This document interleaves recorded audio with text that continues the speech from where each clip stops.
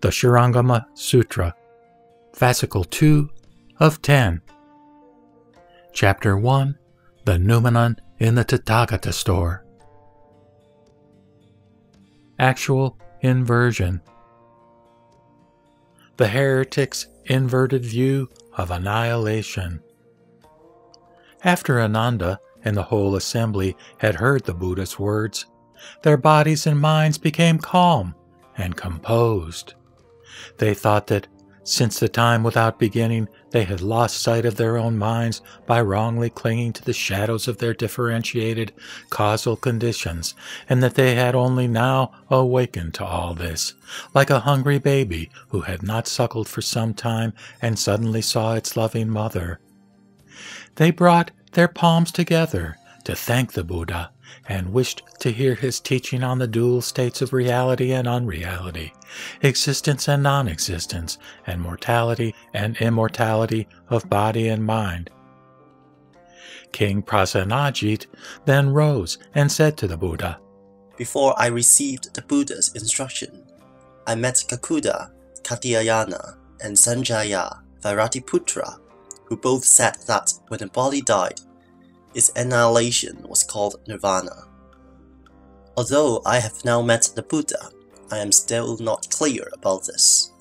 All those here who are still in the stream of transmigration wish to know how to realize that mind and prove that it is beyond birth and death." The Buddha said to King Prasenajit, "Great King, I now ask you about your body of flesh and blood. Is it permanent and indestructible like a diamond, or does it change and decay?" The king replied, "My body will decay and finally be destroyed." The Buddha asked, "Great King, you have not yet died. How do you know that your body will be destroyed?" The king replied, "World-honored one, though my impermanent, changing and decaying body is not yet dead, I observe that it changes and decays without a moment's pause, and is bound to go out like a fire that gradually burns out and will be reduced to naught." The Buddha asked, "Yes, Great King, you are old now, but how do you look compared to when you were a child?" The king replied, "World-honored one, when I was a child, my skin glowed, and when I grew up, I was full of vigor. But now I age and weaken. I grow thin and my spirits are dull. My hair is white and my face wrinkled, so that I know I shall not live much longer. There is no comparison between now and when I was full of vitality." The Buddha said, "Great King, your appearance should not decline." The king replied, "World-honored one, it has been changing all the time too imperceptibly for me to notice it. With the constant change of seasons, I have become what I am now. Why? Because when I was 20, though still young, I already looked older than when I was 10, while at 30 I was older still. As I am now 62, I am older than at 50 when I was stronger. World-honored one, I notice this imperceptible change in every decade, but when I look into it closely, I see that it has occurred not only yearly, monthly, and daily, but in each moment of thought. That is why I know that my body is destined to final destruction." The Buddha said, "Great King, you observe this ceaseless change and know that you will die. But do you know that when you do, there is that which is in your body and does not die?" The king brought his two palms together and said, "I really do not know." The Buddha continued, "I will now show you the self-nature which is beyond birth and death. Great King, how old were you when you first saw the Ganges?" The king replied, "When I was 3, my mother took me to worship the Devajiva. As we crossed the river, I knew it was the Ganges." The Buddha said, "Great King, as you just said, you were older at 20 than at 10, and until you were 60. as days, months, and years succeeded one another, your body changed in every moment of thought.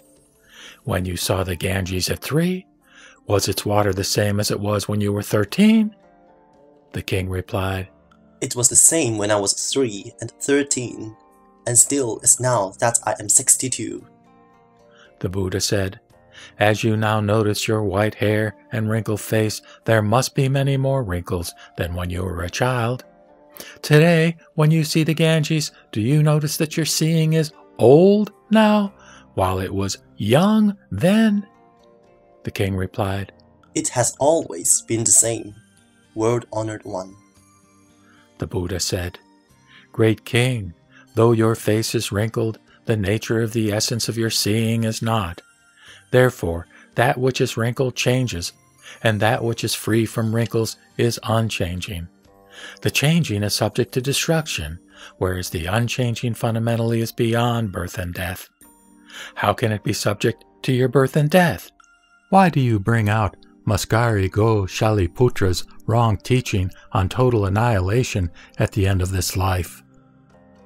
Upon hearing this, the king realized that after death there will be no annihilation, but life again in another transmigration. He and the whole assembly were happy and enthusiastic at the teaching which they had never heard before. The inverted behavior.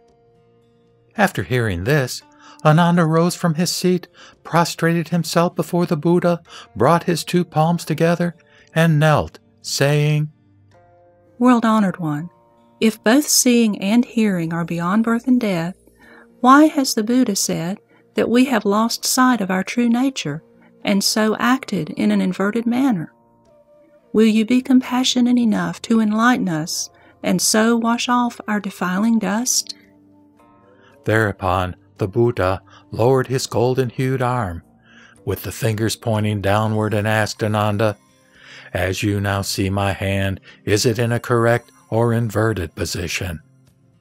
Ananda replied, All worldly men regard this as inverted, but I myself do not know which position is correct or inverted.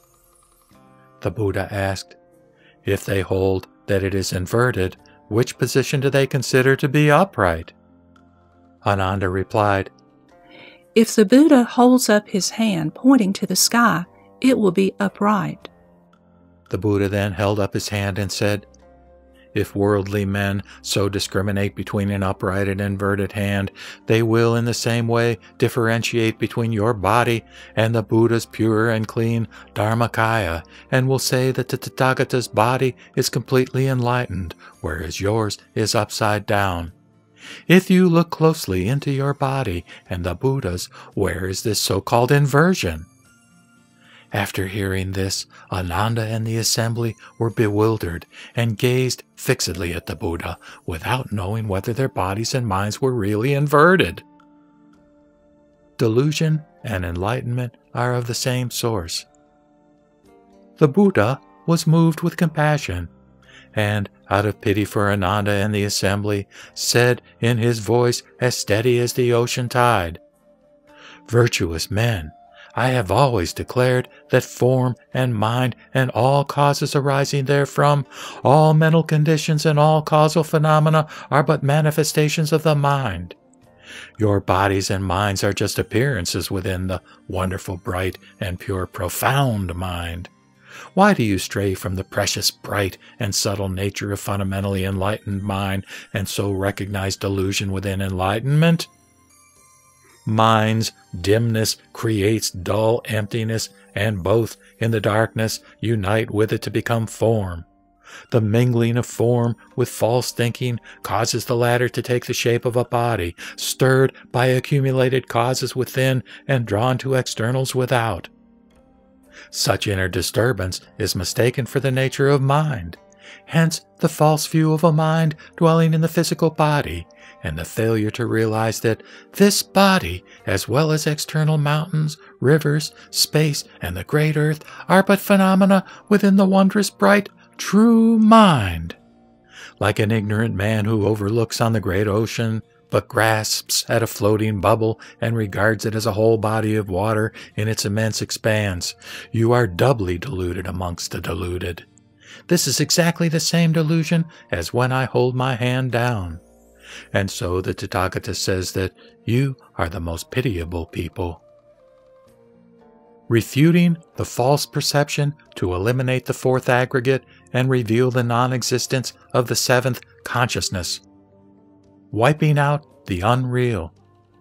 The non-existence of discriminative perception. Ananda's wrong view.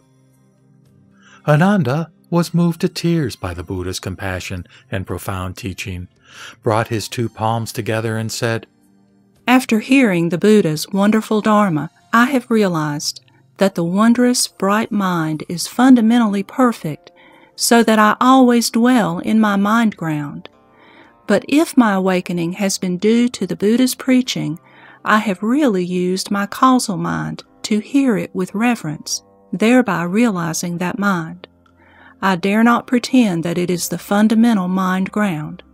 Will you be compassionate enough to enlighten me, so as to remove my remaining doubts, so that I can return to the Supreme Tao? Unreality of illusory causes. The Buddha said, You are still using your clinging mind to listen to the Dharma. Since, however, this Dharma is also causal, you fail to realize the Dharma nature. This is like a man pointing a finger at the moon to show it to others who should follow the direction of the finger to look at the moon. If they look at the finger and mistake it for the moon, they lose sight of both the moon and the finger. Why? Because the bright moon is actually pointed at. They both lose sight of the finger and fail to distinguish between the states of brightness and darkness. Why? Because they mistake the finger for the bright moon and are not clear about brightness and darkness. Likewise, if you mistake your intellect, which hears my preaching voice, for your true mind, the latter's discerning nature should be independent of that differentiated voice. For instance, when a traveler spends the night at an inn, he does so for a time and then leaves, not staying there forever. As to the innkeeper, he has nowhere else to go, for he owns the inn. It is the same with your mind. Falseness of both sense organs and consciousness. If it is your true mind, it has nowhere to go. Then why, in the absence of speech, has it no discerning nature of its own? This discriminating intellect does not arise only when I speak, but also when you discern my appearance. It has no discerning nature of its own when there is no form. It is not true mind, even when you reach the state in which all discrimination ceases, a state that is neither form nor voidness, which the heretics call primordial darkness. All phenomena returnable to causes are unreal. If that which has no discerning nature of its own ceases to exist in the absence of causal conditions, how can the so-called nature of your mind be an independent host if it disappears when it returns to its illusory causes? Borrowing the essence of perception to pick out causal externals. Ananda asked, If every state of my mind can be returned to its cause, why does the Buddha speak of the wondrous, bright, original mind, which is not returnable to anywhere? Will you be compassionate enough to enlighten me? Setting up the essence of perception. The Buddha said, As you see me now, the essence of your seeing is originally clear. Although it is not the profound bright mind, it is like a second moon, but it is not a reflection of the moon in water. Now listen attentively to my explanation of that which cannot return anywhere. Picking out causal externals. Ananda, the doors and windows of this hall are wide open and face east.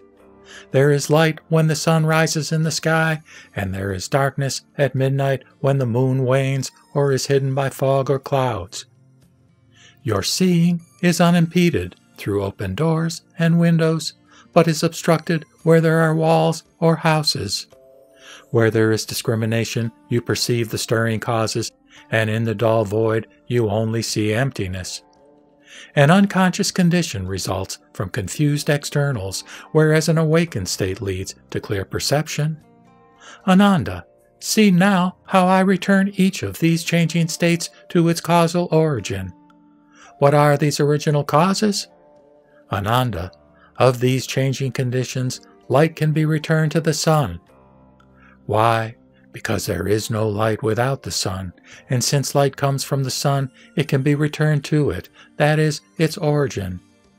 Darkness can be returned to the waning moon, clearness to open doors and windows, obstruction to walls and houses, causes to differentiation, emptiness to relative voidness, confused externals to unconsciousness, and clear perception to the awakened state. Nothing in the world goes beyond these conditions. Now, when the essence of your perception confronts these 8 states, where can it be returned to? If to brightness, you will not see darkness when there is no light. Although these states, such as light, darkness, etc., differ from one another, your seeing remains unchanged. The nature of perception. All states that can be returned to external causes are obviously not you.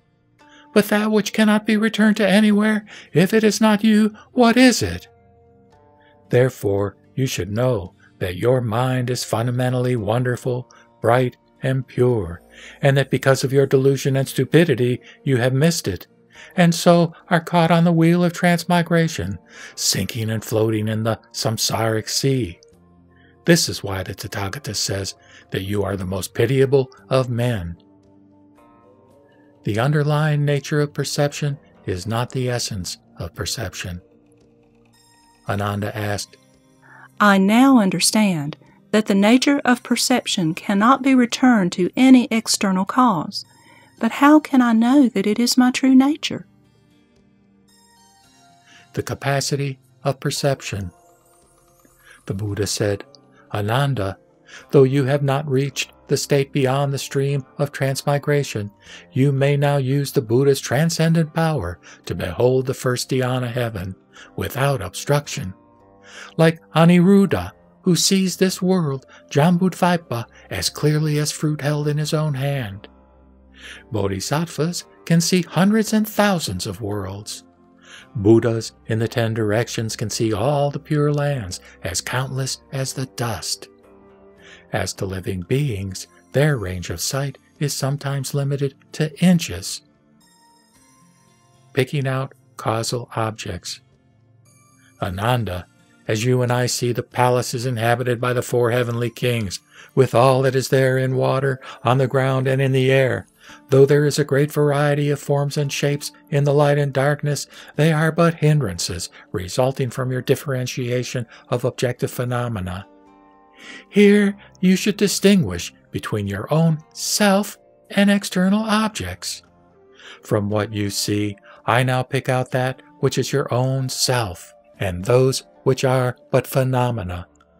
Ananda, if you exhaust the field of your vision, from the sun and moon to the 7 mountain ranges, with all kinds of light, all that you see are phenomena which are not you. As you shorten your range, you see passing clouds and flying birds, the wind rising and dust, trees, mountains, rivers, grass, men, and animals. They are all external and are not you.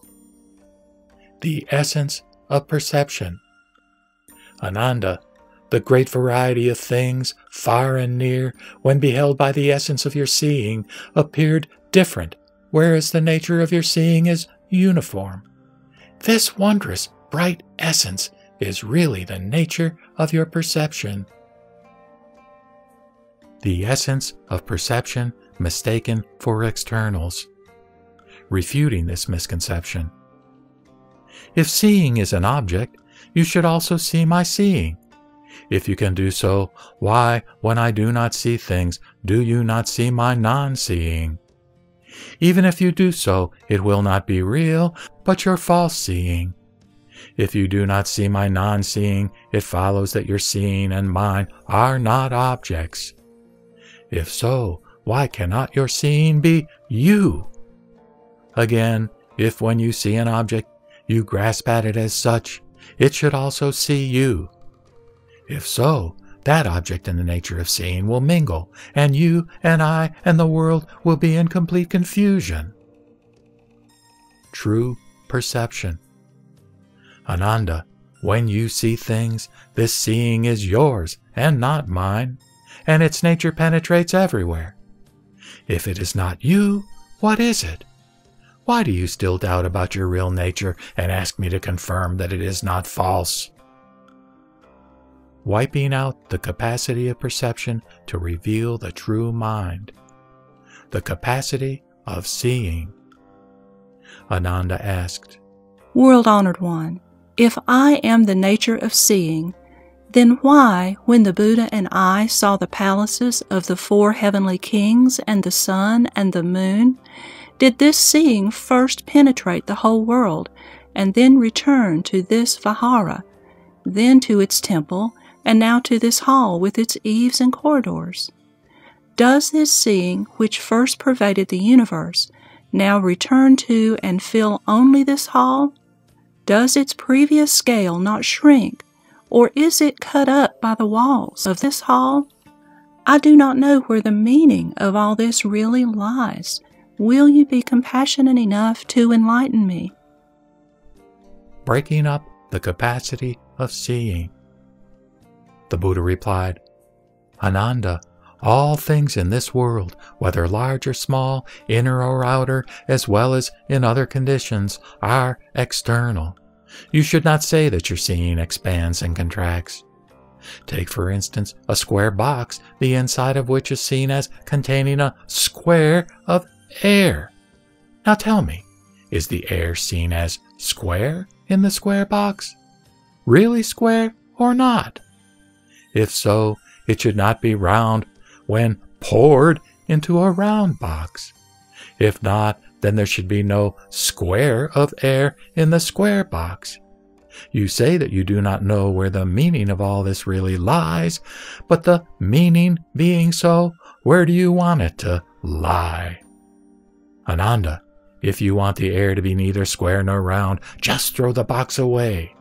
Since air has no location, you should not again insist on removing the place where it lies.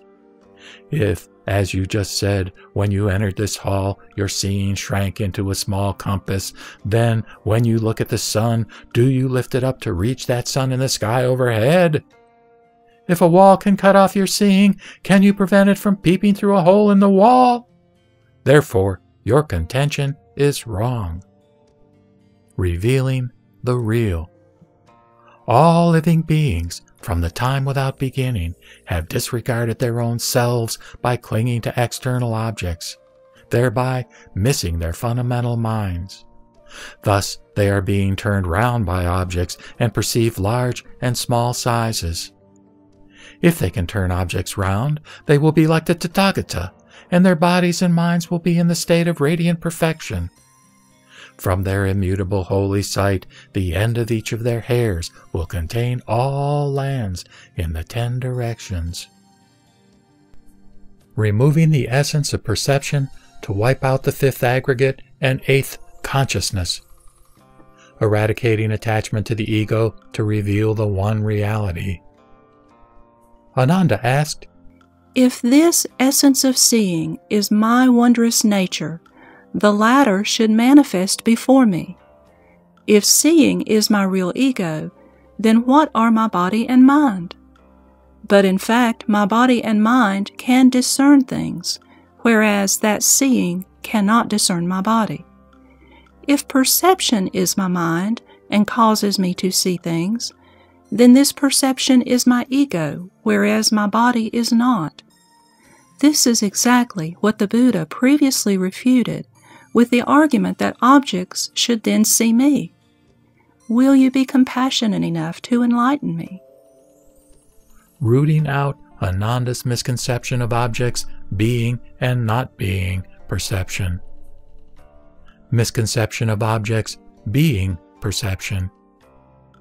The Buddha replied, Ananda, your conception of perception being in front of you is incorrect, because if it is, the essence of perception should have a position which can be shown. As you sit in Jetavana Park, you see its trees and nullas as well as this hall, with the sun or moon overhead and the Ganges in the distance. As you are now in front of my lion seat, moving your hand to point out the surroundings, such as the dark foliage of the wood, the bright sun, blocking walls and clear open spaces, as well as grass, plants, and very small things, although they are of different sizes, each of them can be pointed out. If they are really your seeing, manifesting in front of you, you should be able to show which one is your seeing. Ananda, you should know that if voidness is your seeing, since it has already become your perception, then how can it be empty? If an external thing is your seeing and has already become your perception, how can it be external? So, after dissecting all things in front of you, pick out the bright and pure principle of your perception and show it to me to prove that it is clearly and irrefutably identical with externals. Ananda said, From this hall, I now see the Ganges in the distance, the sun or moon overhead, and all that I can point out with my finger and see with my eyes. They are all external things, but not one of them is my perception. World-honored one, as the Buddha has said, not only a beginner in the Shravaka stage like myself, who is still in the stream of transmigration, but even a bodhisattva cannot dissect things and pick out the essence of seeing, which has an independent nature apart from the phenomena. The Buddha said, Correct, correct. Misconception of objects not being perception. The Buddha said, As you have said, there is no essence of seeing with an independent nature apart from phenomena. Now, if there is no perception in the things you point out, I now ask again. As you and the Tathagata sit in this Jetavana Park, when you see the wood and all externals, including the sun and moon, if there is no essence of seeing which can be picked out from them, tell me which one is not the seeing. Ananda replied, Of all things seen in this Jetavana Park, I do not know which one is not the seeing. Why? Because if the trees are not the seeing, why do I see them? If they are the seeing, why are they trees? If the void is not the seeing, why do I see it? If the void is the seeing, why is it empty? I too have thought carefully about all this, and now conclude that each one of them is the seeing. The Buddha said, Correct, correct.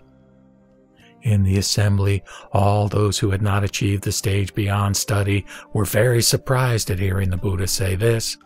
They failed to understand his meaning and were perturbed and thrown off balance. The Buddha realized their perplexity and alarm, and took compassion on them, saying, Virtuous men, the words of the King of the Supreme Law are true, accord with reality, and are neither deceitful nor false, unlike those of the heretics whose sermons are arbitrary and aimless. Now listen attentively. Your faith in me shall not be in vain. Manjushri's helpful interposition. Thereupon, Manjushri Bodhisattva, who took compassion on the four Varga, rose from his seat, prostrated himself at the Buddha's feet, brought his two palms together, and said, World-honored one, these people do not understand the Tathagata's twofold revelation of the reality and unreality of the essence of perception in form and voidness. They think that if causal, form, and voidness are the seeing, there should be an indication of it, and if they are not, there should be no seeing. They do not understand your teaching, and are therefore surprised and bewildered, but they are not like those whose roots are frivolous and inferior. May the Tathagata be compassionate enough to enlighten them, so that they know what objects and this essence of perception are fundamentally, and that there exists neither is nor is not between them.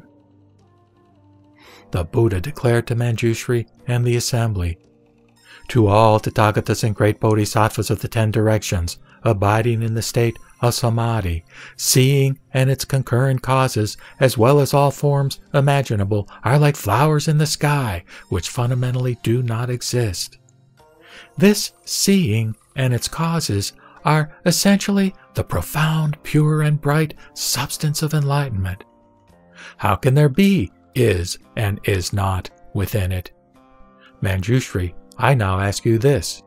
You are already the real Manjushri. Can there be another Manjushri who first is and then is not? Manjushri replied, No, world-honored one, I am the real Manjushri, and there cannot be another. Why? Because if there is, then there will be 2 Manjushris. But my presence here does not mean that there is no Manjushri, with an arbitrary conception of is and is not in between. The Buddha said, Likewise, this clear seeing, as well as the object seen and the void, are fundamentally the perfect, pure, true mind of the wonderful, bright, supreme Bodhi, wrongly perceived as form and voidness, as well as hearing and seeing, just as a second moon is perceived with the accompanying misconception of real and unreal moons. Manjushri, there is only one real moon, which is beyond the condition of is and is not. Therefore, if you discern seeing and its objects and give rise to all kinds of mental creation, this is wrong thinking, which will prevent you from getting out of this dual condition of is and is not. If you look into them by means of this true, essential, wonderful, bright, and enlightened nature, it will enable you to avoid this duality. Wiping out Alaya's self-evidencing to reveal one reality. Ananda's discrimination. Ananda said, World-honored one, the king of the law has preached the nature of causal enlightenment, Bodhi, which is always present in the 10 directions, and which is beyond birth and death.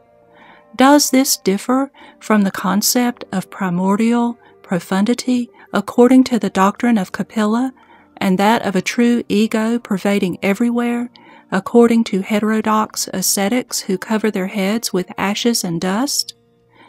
The Buddha, while on Lanka Mountain, once said to Mahamati, Heretics always speak of natural existence, but I preach causes and conditions which are beyond the stage they have reached. Now, as I look into this nature of enlightenment, it is self-existent, above birth and death, and beyond all falsehood and inversion. There seem to be neither your causes and conditions nor their natural existence. Will you please teach us, so that we shall not fall into heresies, but win the bright nature of wonderful, enlightened, true mind? Wiping out Ananda's discrimination. Rooting out the self as such. The Buddha said, I have expediently revealed the truth to you, yet you do not waken to it, but mistake it for being the self as such. Ananda, if it is the self as such, it should show clearly that its substance is the self. Now look into this wondrous seeing and see what is its self. Do you mean that light, darkness, clarity, or obstruction is its self? Ananda, if light is its self, you should not see darkness, and if the void, you should not see obstructions. If darkness is its self, the nature of your seeing should cease to exist when there is light. If so, why do you still see light? Ananda said, If so, the nature of this wondrous seeing is not the self as such.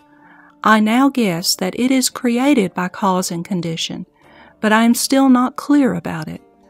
I pray the Tathagata to teach me how this accords with the nature of cause and condition. Eliminating cause and condition. The Buddha said, "You now speak of cause and condition. Let me ask you this. When you see things, the nature of seeing manifests. Does this seeing exist because of light, darkness, clarity, or obstruction? Ananda, if it exists because of light, you should not see darkness. And if because of darkness, you should not see light. It is the same with clarity and obstruction. Again, is this seeing in a bright, dark, clear, or obstructed condition? Ananda, if it is clear, you should not see any obstruction. And if it is obstructed, you should not see that it is clear. It is the same with light and darkness." Revealing the essential Bodhi. Therefore, you should know that the essential Bodhi is wondrous and bright, being neither cause nor condition, neither self as such nor not self as such, neither unreality nor not unreality, and neither reality nor not reality. For it is beyond all forms and is identical with all things or dharmas. How can you now think of it and use the frivolous terminology of the world to express it? This is like trying to catch or touch the void with your hand. You will only tire yourself. For how can you catch the void? Brushing away wrong assumptions. Ananda asked, World-honored one, if the nature of wonderful enlightenment has neither cause nor condition, why has the Buddha always told the bhikshus about the nature of seeing, which exists because of the four conditions of voidness, light, mind, and eye? What does all this mean? The Buddha replied, I spoke of worldly cause and condition which have nothing to do with supreme reality. Eliminating the essence of perception to reveal inceptive enlightenment. Wiping out Ananda's discrimination. Ananda, I now ask you this. When a worldly man says that he can see things, what does he mean by seeing and not seeing? Ananda replied, When a worldly man sees forms by the light of the sun, moon, and lamps, this is called seeing, but in the absence of such light, he cannot see anything. The Buddha asked, Ananda, if it is called not seeing when there is no light, he should not see darkness. If he does, this is because there is no light. How then can there be no seeing? Ananda, in the dark, if this is called not seeing solely because he does not see the light, then where there is light, if he does not see darkness, this is again called not seeing. Thus, there would be no seeing in both cases. But in these two states, which replace each other, the nature of your seeing does not cease for an instant. Therefore, there is actual seeing in both states. So how can there be no seeing? Revealing the inceptive Bodhi. Therefore, Ananda, you should know that when you see the light, your seeing is not clear. When you see the darkness, your seeing is not obscure. When you see the void, it is not empty. And when you see obstruction, it is not obstructed. After you have understood these four states, you should also know that when your absolute seeing perceives the essence of seeing, the former is not the latter, which still differs from it. How can your false seeing reach that absolute seeing? How can you speak of cause and condition, of the self existing as such, and of the so-called union? You are all ignorant and narrow-minded hearers or Shravakas and cannot understand pure and clean reality. I now teach you the truth into which you should look carefully. So do not allow indolence and remissness to obstruct your path to profound Bodhi. Revealing the unreality of the two realms to expose the non-existence of Dharma or things. Ananda said to the Buddha, World-honored one, although the Buddha has taught us about cause and condition, the state of self as such, of mingling and union, and of non-mingling and non-union, our minds are still not open to the teaching. As we listened to his further instruction on seeing that is not seeing, we became more deluded and perplexed. Please be compassionate enough to open our wisdom eye to enlighten us." After saying this, he shed bitter tears, prostrated himself at the Buddha's feet, and waited for the holy teaching. The Buddha took pity on Ananda and the assembly, and was about to teach the profound practice of the samadhis of the great Dharani, when he said to Ananda, "Though you have tried to memorize my Dharma, you have only broadened your hearing or knowledge, and are still not very clear about deep insight into samatha. Now listen with attention to what I now tell you fully, for the benefit of you and those who are still in the stream of transmigration, so that you can all win the Bodhi fruit. Ananda, all living beings are subject to transmigration through various worlds because of two inverted, discriminative, and wrong views, which, wherever they occur, cause people to be caught in the turning wheel of samsara. What causes these two wrong views? They are due to their individual and collective karmas. Individual karma. What is the individual karma that causes wrong views? Ananda, it is like a man who, because his eyes are inflamed, sees at night a 5-colored circle round the light of a lamp. Is this circle the color of the flame or that of his seeing? If it is the color of the flame, why does only the man with bad eyes see it, while others do not? If it is the color of his seeing, since his seeing is already that color, what do you call the circle? Moreover, Ananda, if this circle is independent of the lamp, the man should see it when looking at nearby curtains, tables, and mats. If it is independent of the seeing, it should not be seen by the eyes. But why does the man with bad eyes see it?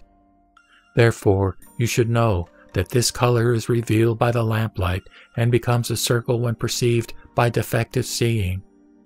Both the circle, or form, and the seeing, or perception, are due to bad eyes. But that which recognizes this disease is not sick. Thus, you should not discriminate and say that it is either the lamp or the seeing, with the further idea of it being neither the lamp nor the seeing.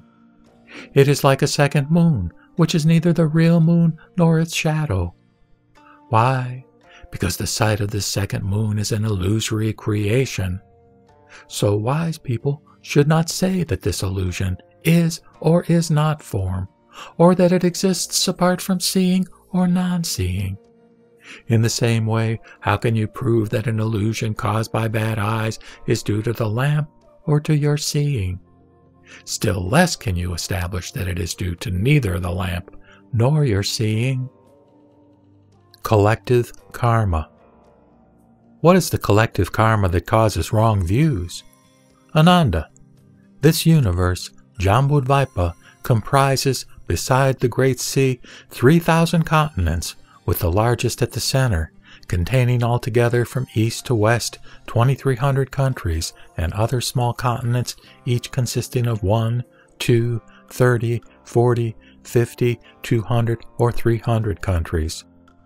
Ananda, in a small continent there may be only 2 countries, one of which is inhabited by people who, as a result of their evil karma, may witness all sorts of evil states, while the inhabitants of the other country neither see nor even hear of them.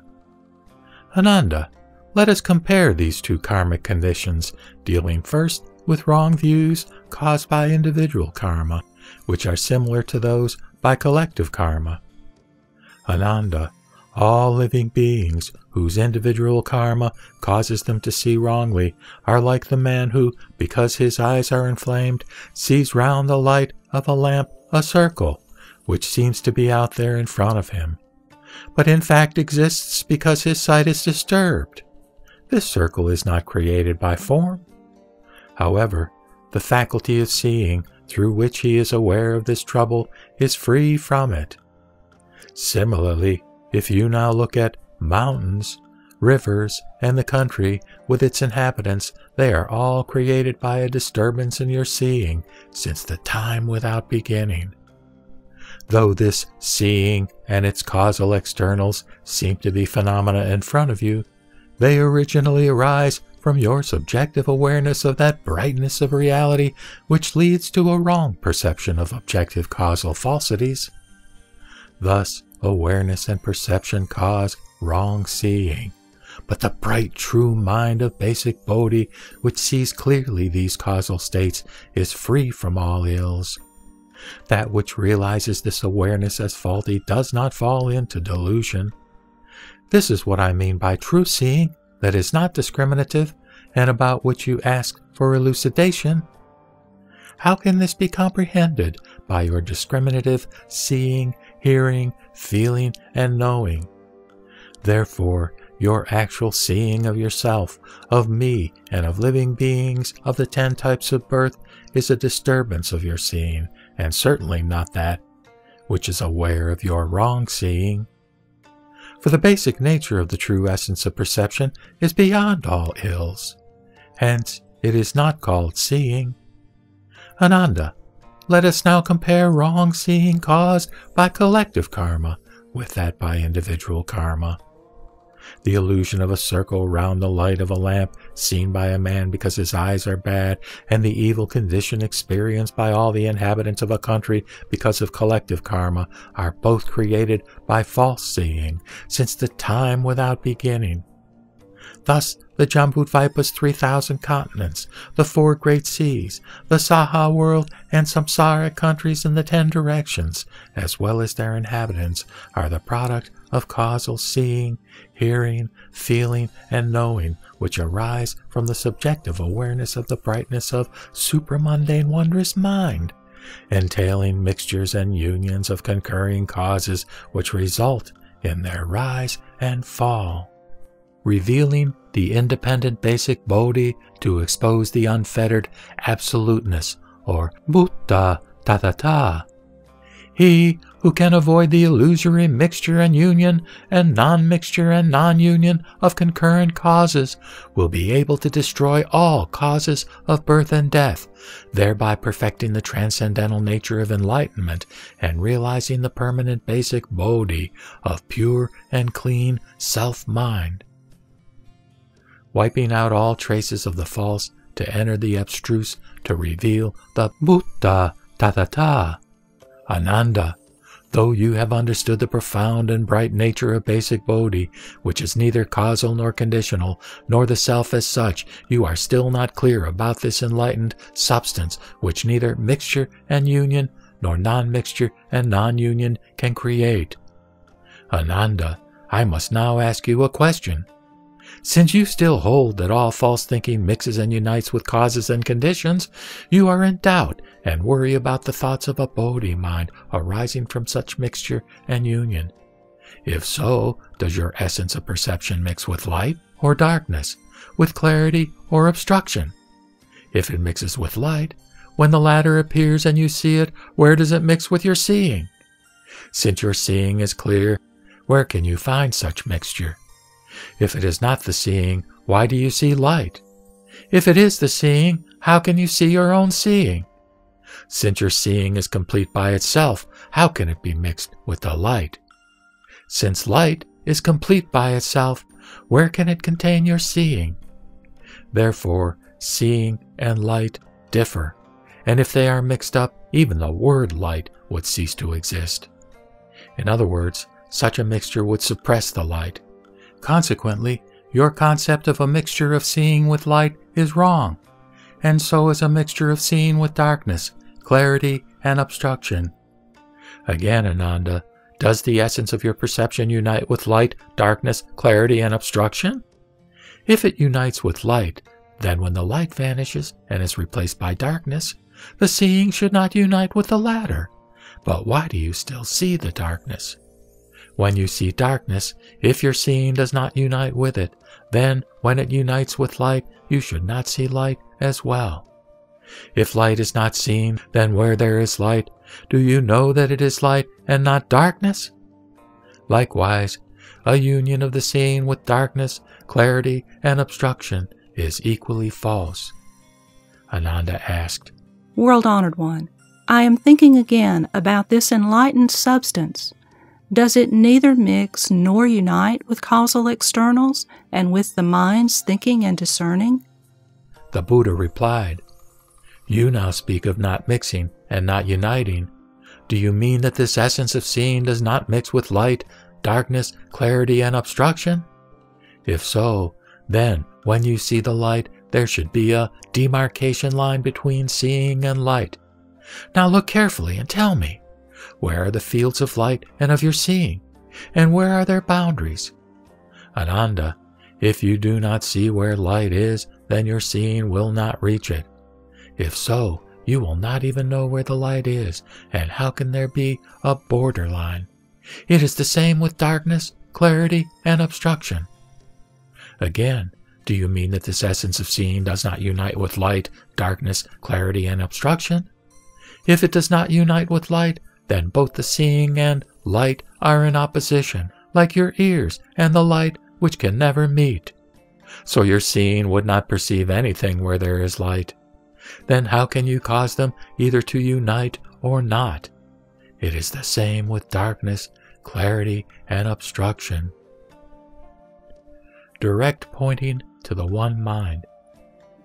Ananda, you are still not clear about the illusory appearances of all passing phenomena which vanish wherever they arise. These illusions in the shape of forms spring from their underlying nature, which is the substance of wonderful Bodhi. So also are the 6 entrances or organs, the 12 ayatana or 6 sense organs and 6 sense data, and the 18 realms of senses which falsely arise from the mixture and union of causes and conditions, and which falsely vanish when the same causes and conditions are disconnected.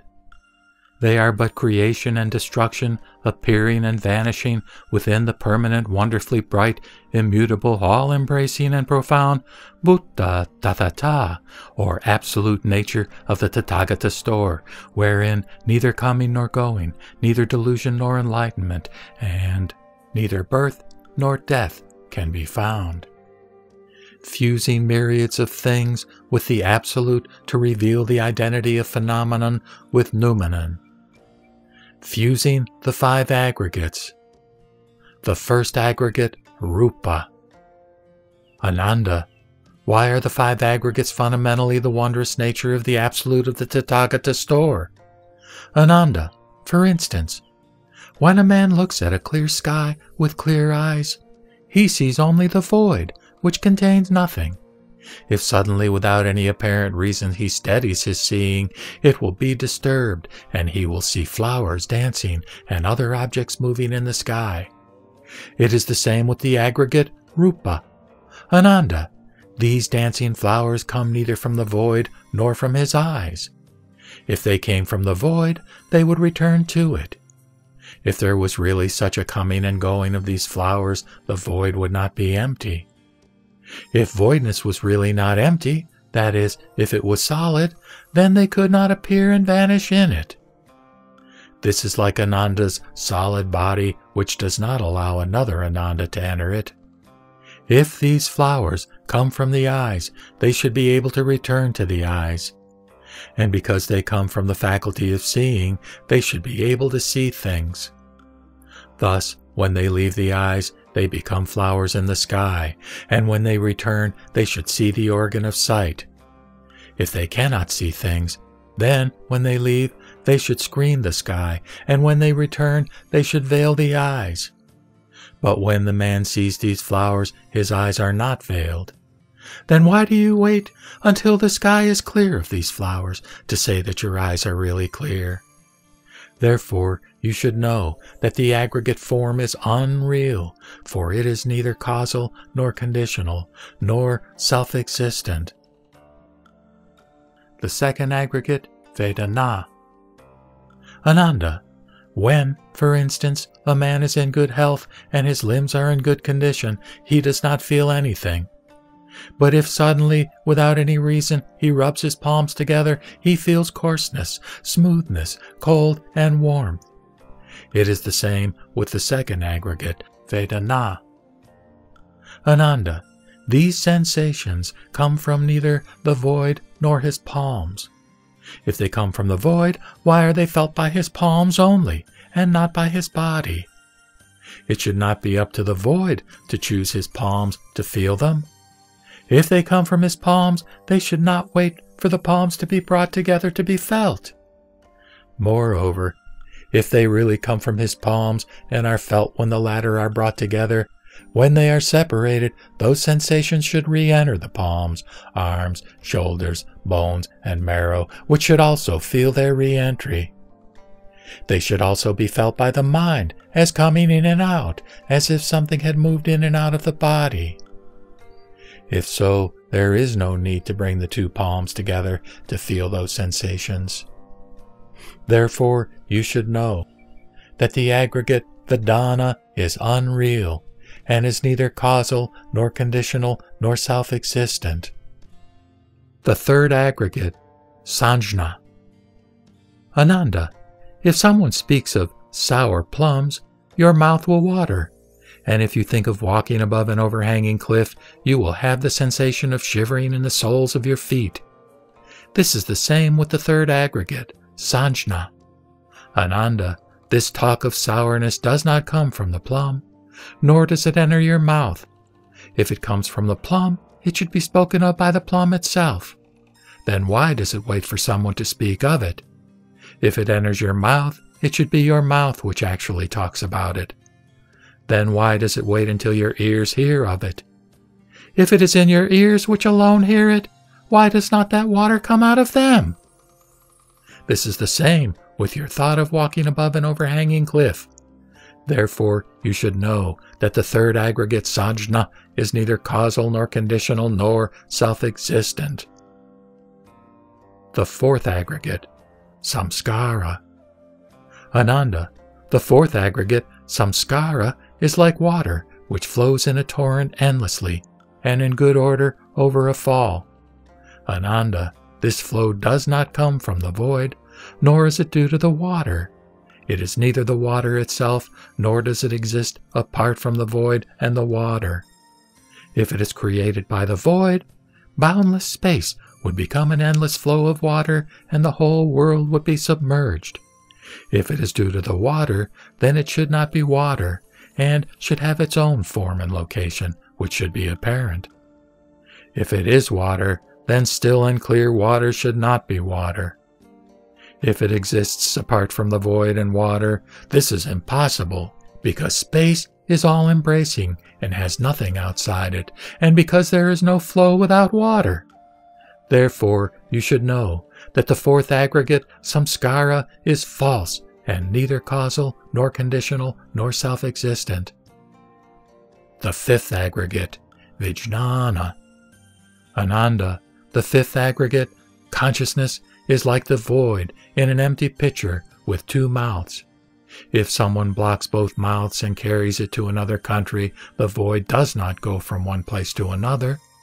If the void comes from somewhere, that place should lose some of its voidness. And on arrival elsewhere, when the mouths are opened and the pitcher reversed, one should see the void poured out of it. Therefore, you should know that consciousness is unreal, and is neither causal, nor conditional, nor self-existent.